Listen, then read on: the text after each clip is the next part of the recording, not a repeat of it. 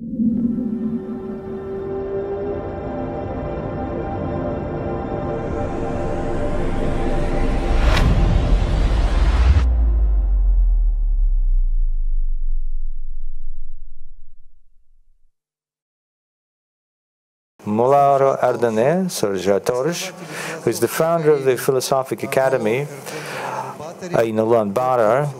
He's a doctor in philosophy and doctor in engineering. So a doctor in philosophy in Munich and doctor in engineering in Dresden. Over to you. Hello. How are you? So I have to speak in English. I'm Mongolian. We learned in socialist era in Mongolia at first Russian language. So my first foreign language is Russian. Я очень рад участвовать в этой конференции. And my second language was Germany. I studied in Germany. And my third foreign language is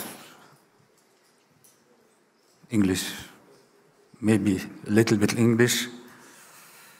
As a scientist, as a philosopher, you have to read also in English language, English papers, books, and so on. So today, philosophy as a discipline faces many challenges posed by likes of political theory, sociology, economics, even psychology, in collaboration with neurosciences.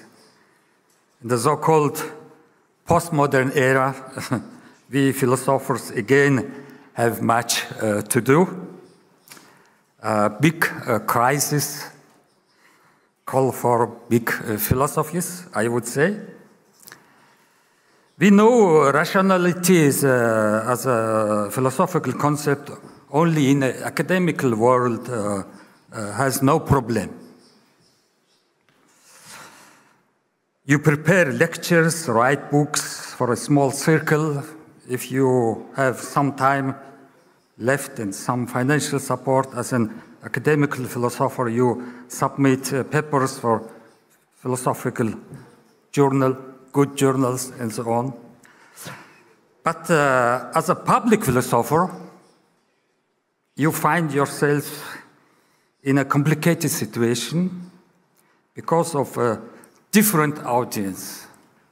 So I'm not an academic philosopher anymore. I founded my philosophy academy 10 years ago, and in this time, I give hundreds, thousands lectures for the people, ordinary people in my country. In this abstract, I want to discuss some points as a Mongolian philosopher who lives between the taiga in the north and the Gobi Desert in the south.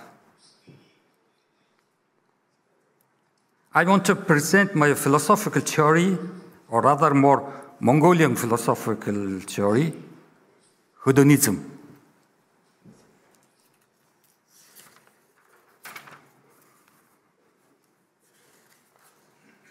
What is hedonism?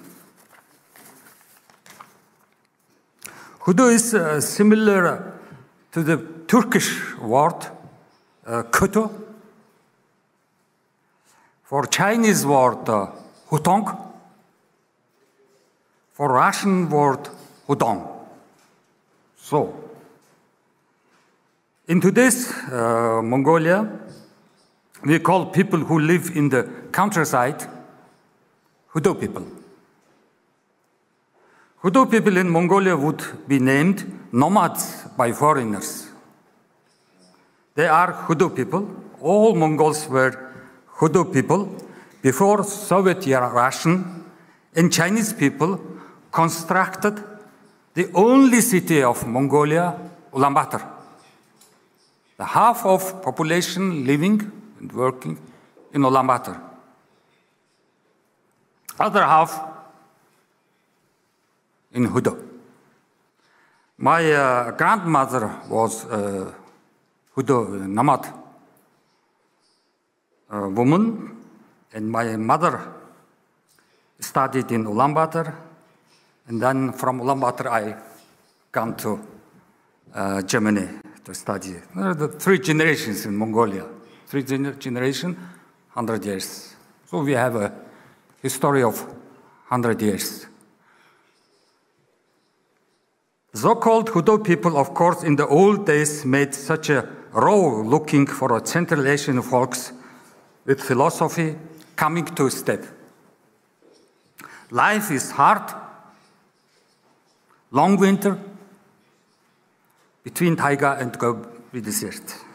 The extreme weather and climate are, how to say, against human nature, hostile to life.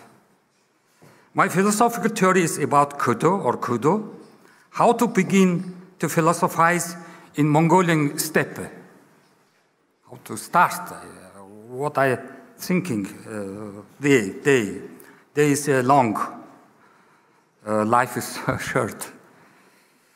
Who do we speak of when we speak of Mongols? Is there any origins of Mongol people? Origin of Mongolian language? Are Mongols a mix of nomadic folks? Is Mongolian language a mix of Persian, Turkish, Manju, Tibetan, Sanskrit, and so on?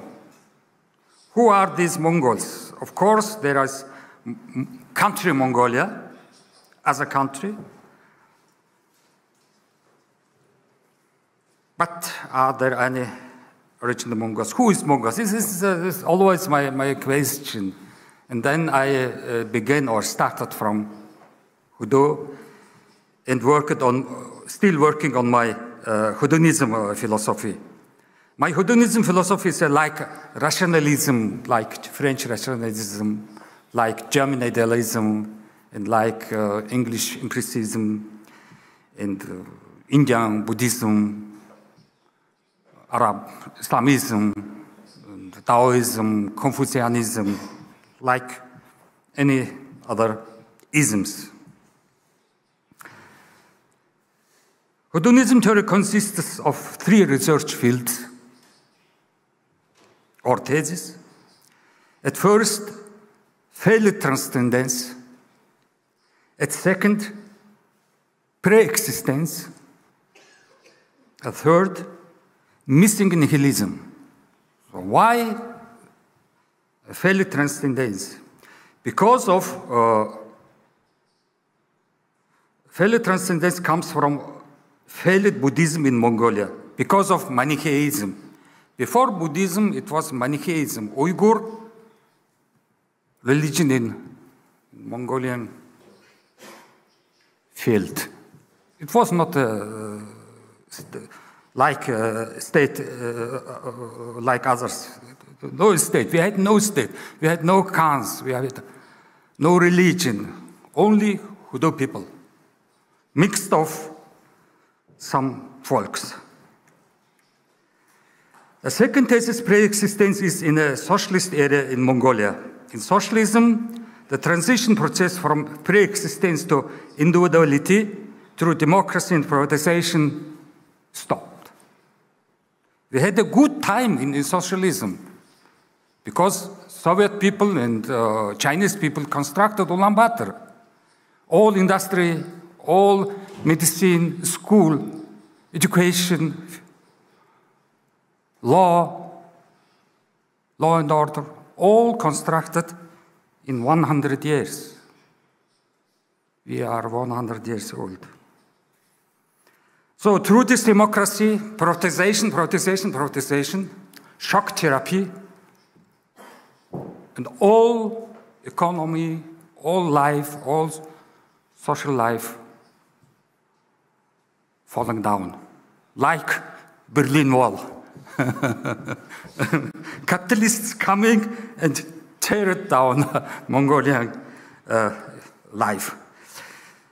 So, missing nihilism, how I say missing nihilism. So, after Berlin Wall, after Perestroika, we had no way back.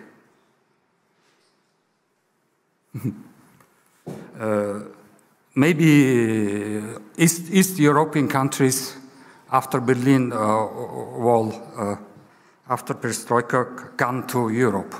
But we have nothing to go, no place. Only his place was Hutto. We left Ulaanbaatar, capital, and then gone to Hutto.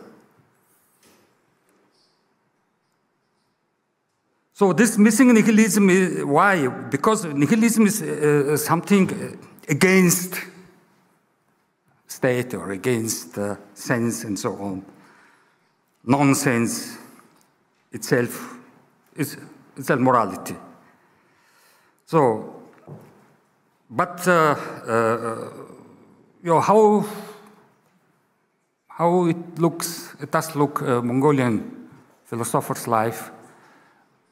He is between Western and Eastern philosophy situated.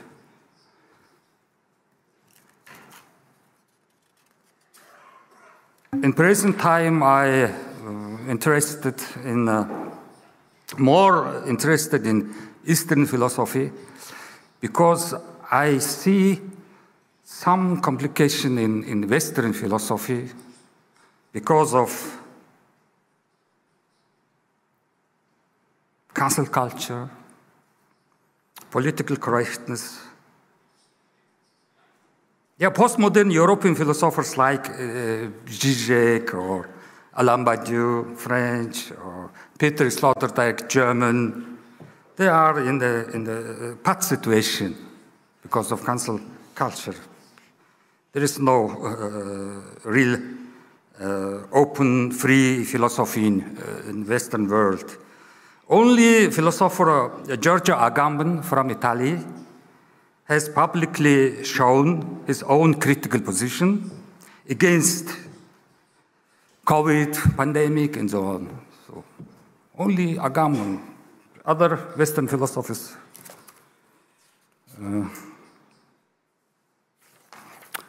Closing mouth. So today we do not find such a philosophical theory of pandemic. Also, there is no philosophical theory of climate change. Why and in what circumstances those European so-called public intellectuals, philosophers, silenced. These philosopher old men are in trouble. Through cancel culture, there are no more public intellectuals, but major intellectuals. Are philosophers or even philosophy in deep crisis? My philosophy in the next time will be to return to and re-understand maybe Western philosophy. I started with Western philosophy, came to Eastern philosophy. Eastern philosophy has no problem. Buddhism, Zoroaster, Persian philosophy, Taoism, Chinese philosophy, they have no problem. 100 years, 1,000 years, philosophized.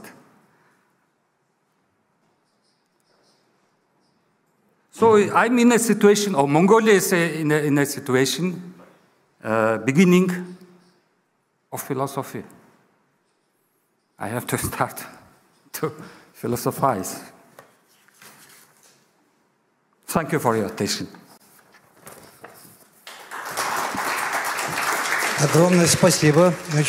Thank you so much.